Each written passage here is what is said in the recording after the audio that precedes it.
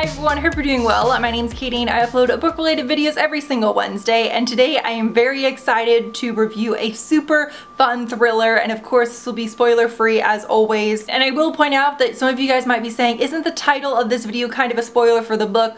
No, you find out that the protagonist's husband is a serial killer within probably the first 5 pages. And before I get into the review, I did want to just give a little bit of a warning up front that if you are thinking about checking out this book, it has a lot of murder. It's just overall incredibly gory, and there's a lot of talk of just terrible things happening to bodies. So, you know, like I said 30 seconds ago, really fun. No, but joking aside, this is one of the more violent books that I've read in a while, so just a warning in case you're thinking about checking it out. So for a quick spoiler-free summary, right when the book kicks off, Gina Royal and her son and daughter, she's a stay-at-home mom driving them both home, and she's surprised to find that when she gets to her house there are police cars everywhere, and she quickly finds out that someone crashed into their home, and because of that person crashing into their home, police and everybody were able to find out that inside of their garage was essentially her husband's serial killer lair with bodies to match. Then fast forward 5 years, her husband is in jail and she has changed her name to Gwen. She's had all of her children change their names. They're moving constantly throughout the US because although she was acquitted, everybody obviously assumes that she must have known and she must have been involved. So there are basically tons of internet trolls constantly talking about wanting to murder her and her children as payback. The families of some of the women who were murdered obviously want bad things to happen to her and her kids. Gwen and her children have just settled in this rural small town in Tennessee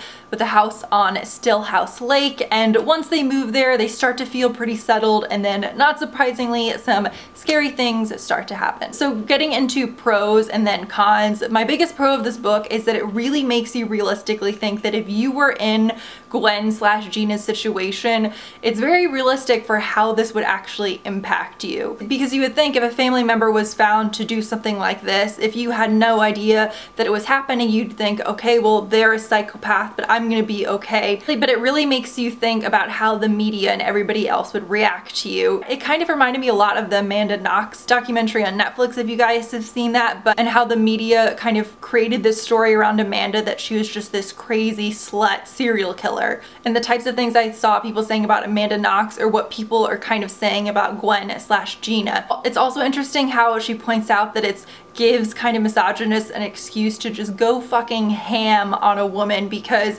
apparently she's done something wrong, so it just gives them an excuse to say they want to murder her and her children and have that be perfectly okay. I will also say I'm just kind of a sucker for this storyline or trope of not necessarily finding out your loved one is a serial killer, but the storyline or trope that you find out that the person you're married to is not who they seem. Because although I'm sure what happens in this book is not going to happen obviously to any of us, when you think about it, no matter who your loved ones are, to a certain extent you can never know them as well as you know yourself, and this book really explores that, and it's just horrifying. The author just also does a really good job of putting you in Gwen's shoes and making her feel as paranoid and on edge as she constantly is. I also just adored Gwen, and I could only dream to be as badass as she was. And although she was amazing, it was the perfect balance of her being badass but also reeling and being paranoid and constantly terrified about all the things that have happened to her, things that might happen to her family, and these horrible things that her husband did to these women. I also was very happy to find that the children were not irritating in the slightest. I thought they actually handled everything as well as they could have, much better than I would have handled the situation if I were 10 years old. My only main critique of this book is there's a character who is a cop, and this isn't a spoiler because there are tons of cops throughout the book,